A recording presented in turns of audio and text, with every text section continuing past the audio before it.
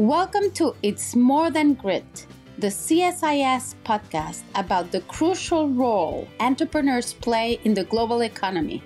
I am Mariana Campero. And I'm Andrew Schwartz. Join us as we hear stories of both triumphs and setbacks and how economic and policy environments across the globe shape their outcomes. Let's dive in and learn why being a successful entrepreneur takes more than just grit. In today's episode, I spoke with Eduardo della Maggiora, the founder and CEO of Betterfly.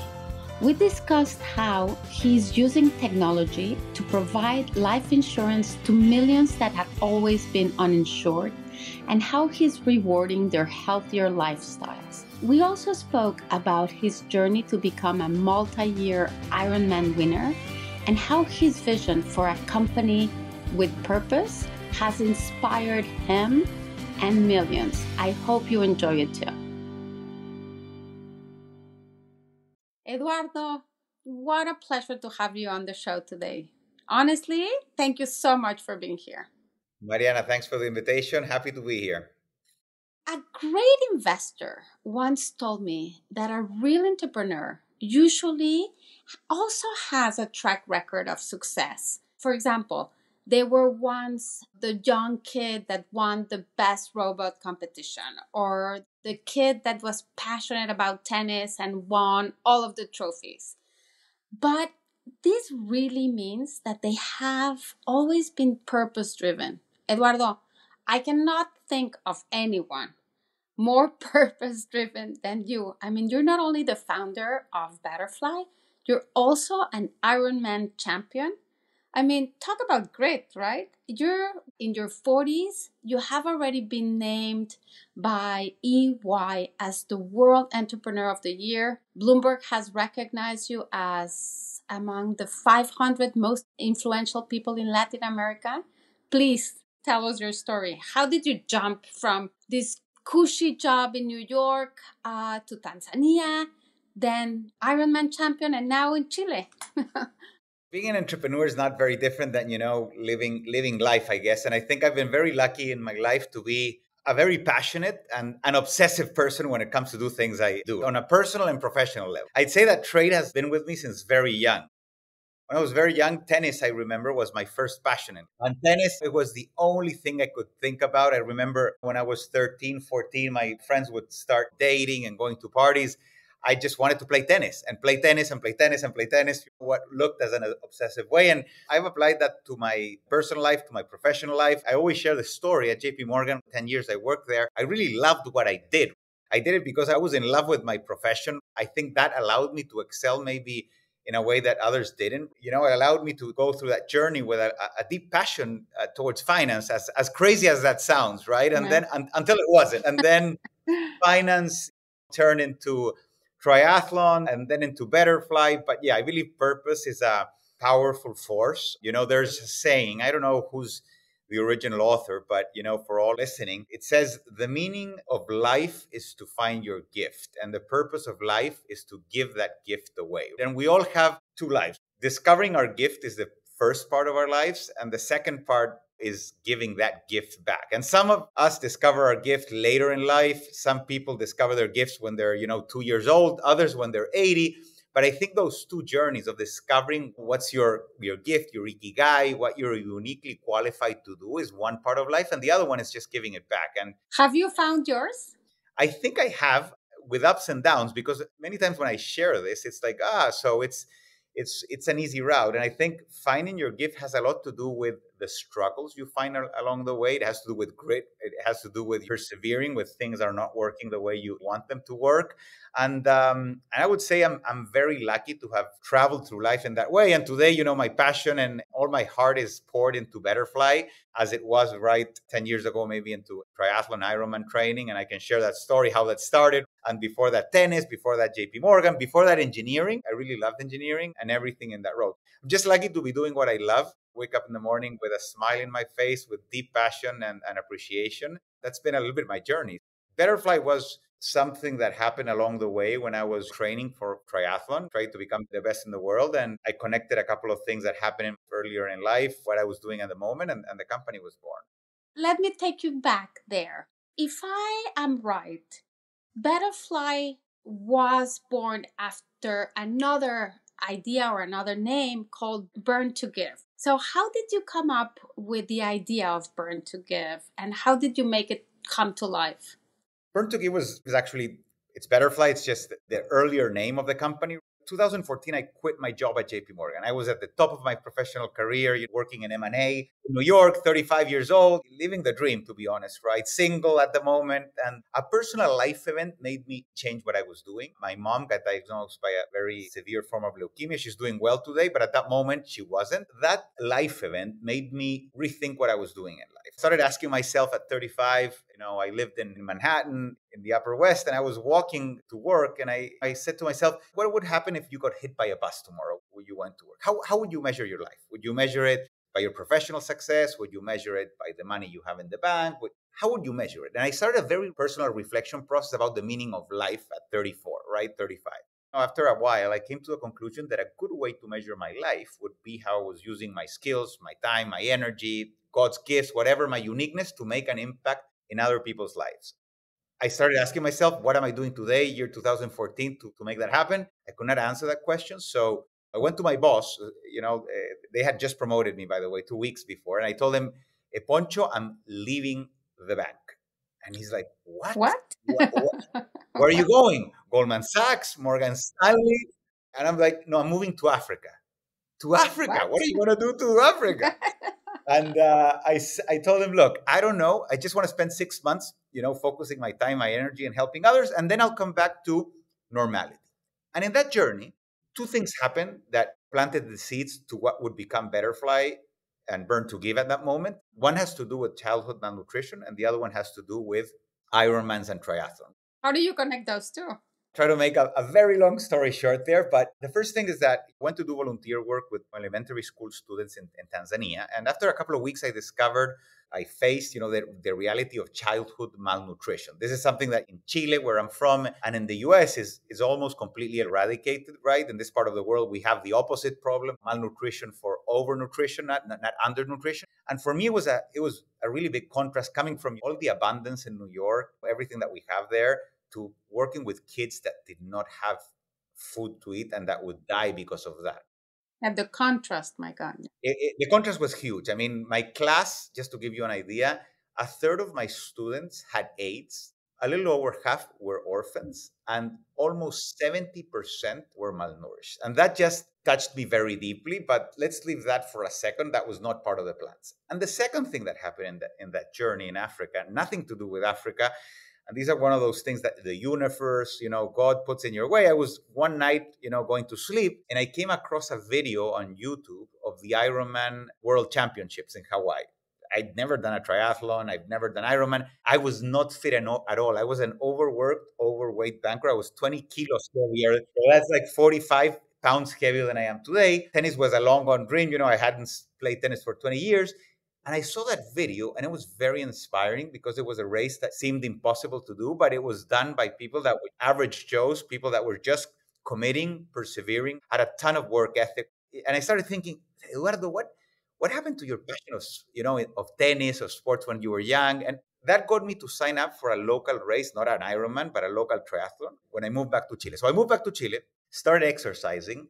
I started losing the extra pounds of weight I had. And in one of these bike rides in Farellones, which is skiing one of the mountains near Santiago, this crazy thought crossed my mind. And I said, what if the pounds I'm losing, I could convert them into pounds of food for these kids I met in Africa? What if these calorie cords, I could convert them into calories of food?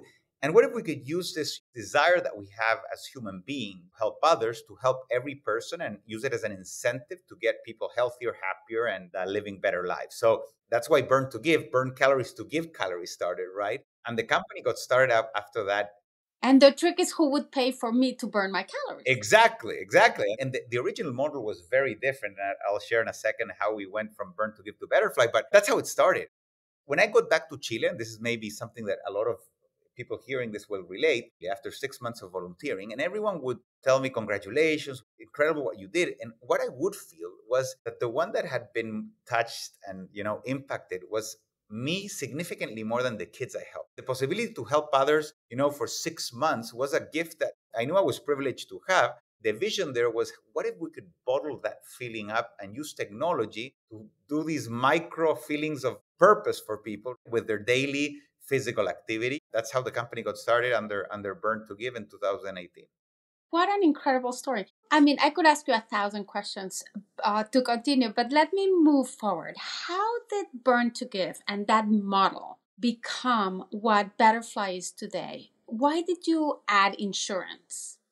It's a really good question. And it also connects both to my personal and professional story. One of the things I heard from a mentor starting when I committed to build a company was, you really have to believe in what you're doing, because the name of the game in building a company, look, I'll go back to grit again. It's grit. It's resilience, right? You're going to fall down so many times that, this is like an Ironman race. The one who wins is the one that gets up the most amount of times. And to be resilient, you really have to love and really believe what you're doing. If you're doing it for extrinsic motivators, for being a unicorn, or it's not going to be enough. That will come. It will be a consequence, but you really have to find deep inside why you are doing what you're doing.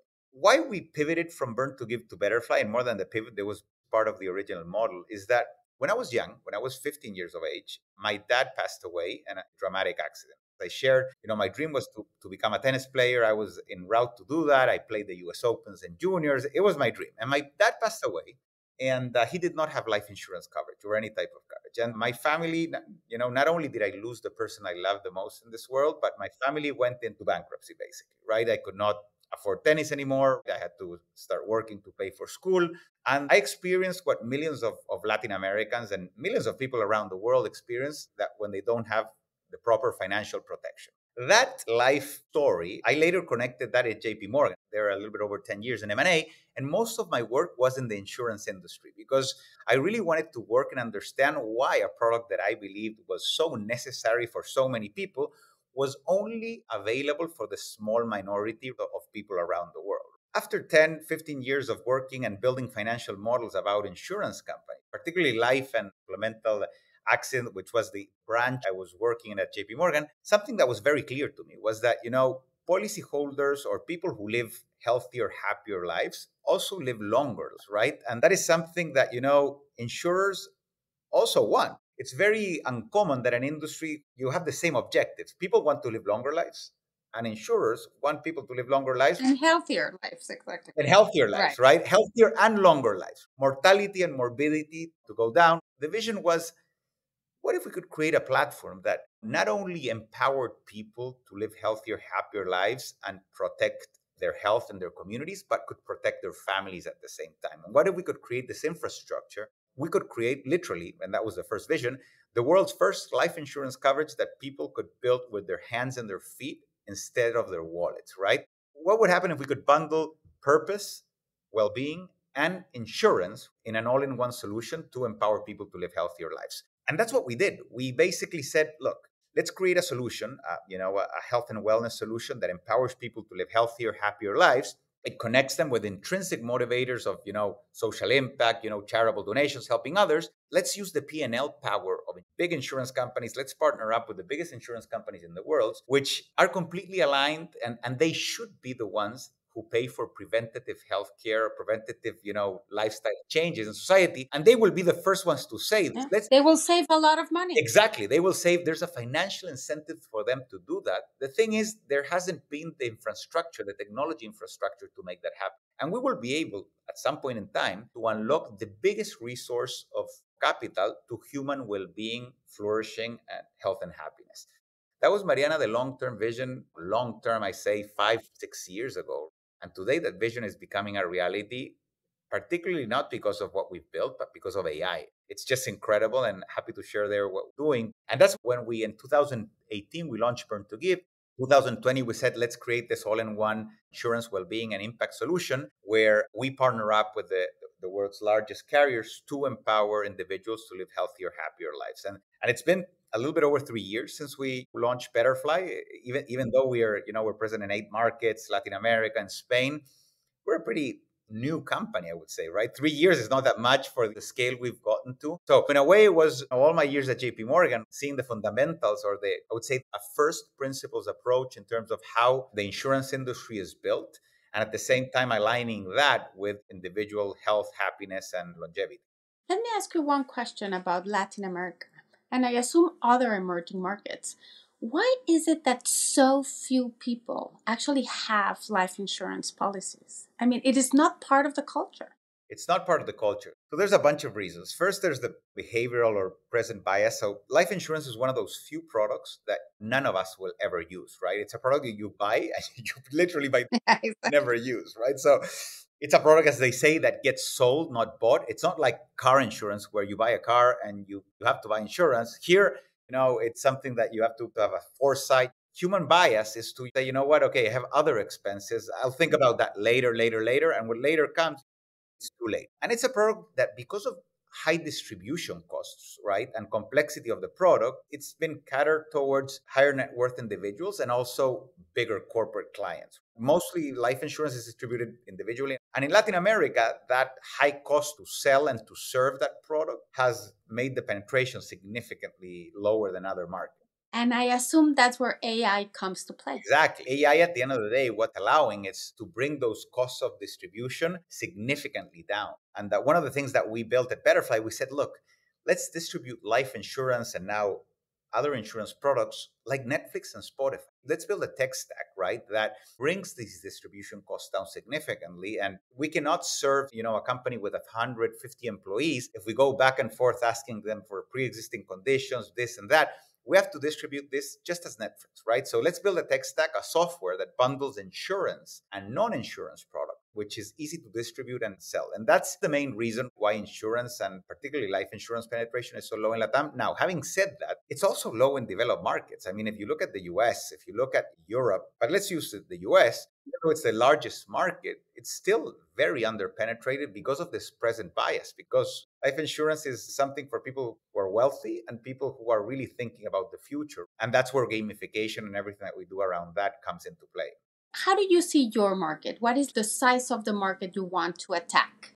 Betterfly has basically two markets we attack. It's all of them in the insurance world. One is the employee benefits market. So we go into employee benefits and sell Betterfly to companies for their employees. And the second one is Betterfly. We partner with insurers to go to their policyholders. A definition of B2B2C market. And if you look at employee benefits, today we have roughly 3,000, a little bit over 3,000 corporate clients. And that might seem a lot, but if you look at it on a global scale and you look at the SMB market, which is the most untapped market in the world, there's roughly 400 million SMBs in the world.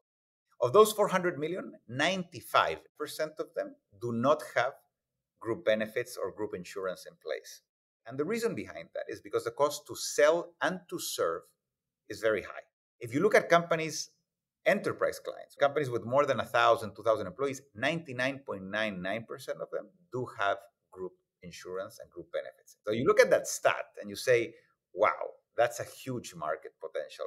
It's probably the biggest blue ocean in fintech or insurtech on a global scale, right? And that one of the two markets we're addressing. So we're going towards SMBs, and each iteration of AI, ChatGPT 3, 4, 5, allows us to go down and down smaller companies in a more cost-effective way, and personalize and sell. That's $1 trillion market. So if you look at a company, the biggest expense of companies are payroll. That's like 70% of their expense. The second biggest expense is benefits. It's a huge market. Every company needs it. Unfortunately, every company does not have it.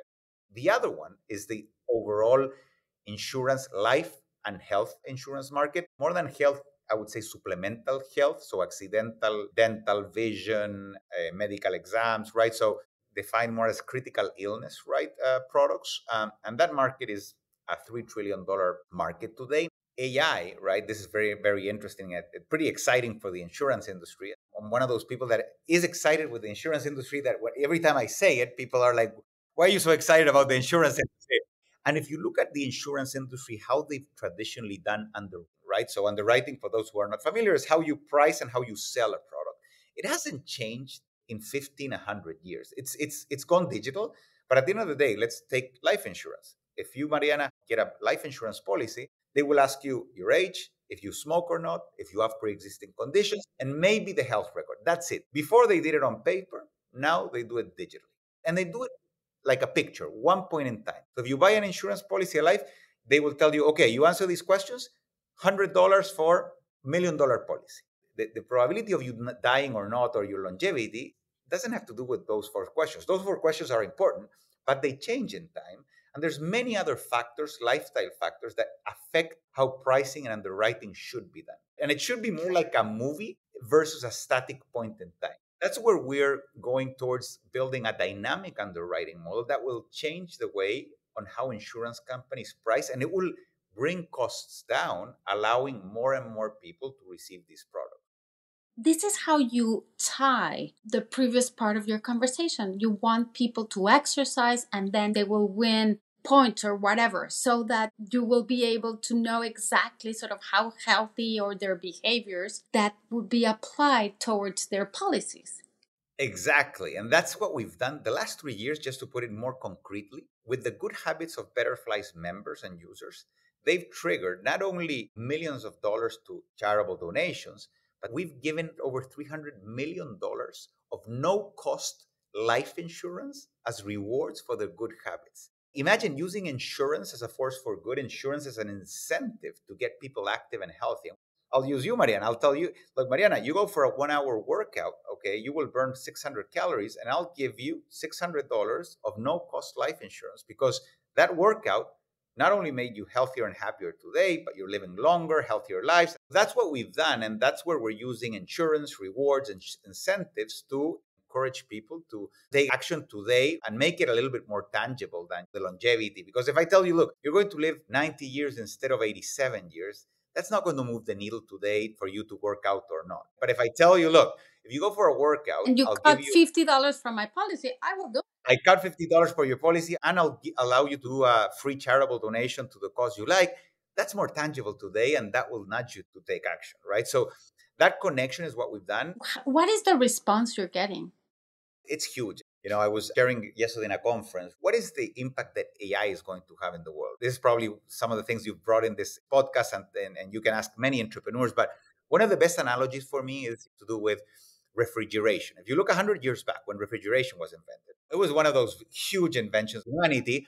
And the people who invented refrigeration made a lot of money, but the people who made the most amount of money or created the biggest change was Coca-Cola, for example. What are the Coca-Colas today of the world? It's companies that have a unique data asset, data mode, that can provide a tremendous value that before was difficult to do. For us, it's the behavioral data linked to financial protection, to insurance, which in the next years, and this is not me saying this is McKinsey, right, saying this, in the next years, not 10, not 20, in the next 5 years, this will create an additional $1.2 trillion only in the insurance industry, because insurance companies will be able to price and underwrite products in a way they haven't been able to do in 100 years. And that is going to basically flip the industry upside down. And that's why I'm so not only bullish, but excited about what's to come, because that's going to depend on what are the next iterations of AI bringing in? What are the insights, the patterns we can start building? And it's going to be iterative. It's not going to be a magic pill that is going to come. It's working. And we've been seeing this for the last year and a half. Every iteration of AI, every new model that comes allows us to do a little bit more, a little bit more. It's just exciting. We're able to serve and get to people. Imagine connecting this with my personal story, right? Today, we have 1.2, 1.3 million people using Betterfly, every month. 70 to 80% of them, it's the first time they have a life insurance coverage ever, right? Or any type of coverage. And I connect that with, the story I shared earlier of my dad, and putting my purpose to work every day, and it just fuels me up, and something I'm very excited about. And I assume that is the reason why you made Betterfly a B corporation. You were described as the first Latin American social unicorn. I assume that was really part of it, part of that important decision. So that's a really good question. So we're not only the first Latin America US-based B Corp and public benefit corporation. So those are two similar, but not the same thing. B Corp is a certification. Public benefit corp, we went a step further, and we have a fiduciary duty to have an environmental and social return at the same level of our financial return, which is super powerful. And also, we took it a step further. We created last year, and this is probably a conversation for another day, but a new type of financial instrument called the Social Impact Stock Units last year. We announced it in the New York Stock Exchange in March 2023, which basically is a type of stock option for NGOs, which is linked to Betterfly's growth. So what does it mean? The more Betterfly grows, a percentage of the company gets allocated for free to NGOs across the world. So in 5 years, if we continue the growth path that we're in, the biggest shareholder of Betterfly is not going to be me, my brother. It's going to be the planet and society, right? So we're creating a new type of business, right? I mean, this is Patagonia. Exactly. Patagonia is the only one that's done in a little bit more extreme, but it's Patagonia with a VC funded company, right? And this was aligned with all the investors You also have to respond to your investor. because we have to provide financial return or else this doesn't work. But these stock options basically get triggered, and it's a very nice. You told me you talked to Linda and Endeavor. She went there to the New York Stock Exchange because we want to share this. And there's hundreds of other entrepreneurs that have started to apply this in their companies. And it's a very unique model in a way that the day Betterfly IPOs or the day Betterfly gets acquired by another company, these SISUs, social impact stock units, will get triggered, and it will be tens and hundreds of millions of dollars to NGOs across the globe. You choose the NGOs? The users choose the NGO. So the beauty is that we allocate that proportionally to what users choose in the app. The users that use Betterfly, you can choose to feed a child, plant a tree, provide clean water to community. So you can choose when you're using Betterfly, and then we allocate this according to that pro rata. Eduardo, is it hard for you to come out of Latin America and try to really make your company global? Usually in Latin America, we have the opposite examples. People trying to replicate the models that already existed in other parts of the world. You're doing the exact opposite. How is that experience? Yeah, so one of the things of dreaming big that I mentioned earlier have to do with that, right? I mean, we're creating, in a way, a new category and a completely new category in one of the biggest industries in the world, which is the insurance industry. And at the beginning, everyone thought not only crazy, but they would tell me, how many times in Latin America has this happened? Because the unicorns, the big success stories at that moment were, in a way or form, replicating what had worked in developed markets and applying it in a very successful way in Latin America. But that for me has been part of my drive at the same time, and showing that from a small country like Chile, most southern part of the world, you can create a company like the one we're creating in one of the biggest industries in the world. And that is also part of our Betterfly effect, what we want to show, not only for other entrepreneurs in Latin America, other entrepreneurs in India, in other regions in the world, that you don't have to, again, be incorporated in Silicon Valley, in New York only to create categories, new companies, the Ubers, the Airbnbs of this world. And that's part of our mission. And even though we're just getting started, it's a big part of what we're doing. We haven't launched in the US yet. We're preparing the launch now. We're in Latin America and in Spain, and I can share in Spain, it's been pretty incredible. They think we come from the US, not from Latin America. We have a bunch of anecdotes there, but the US is coming in the next 6 to 9 months. We're in the process of choosing our partners there. And it's part of the dream. It's part of what we're building. It's part of the obstacles that I mentioned also in the way, right? Building a global company from Latin America, not even from Latin America, from the Brazils and the Mexicos, from Chile to the world, right? Is a big ambition, but something we're very proud about. How do you manage to train for the Ironman and at the same time to make Betterfly be such a growing company? It really takes more than grit. What is it? Perseverance, state of mind. You don't sleep.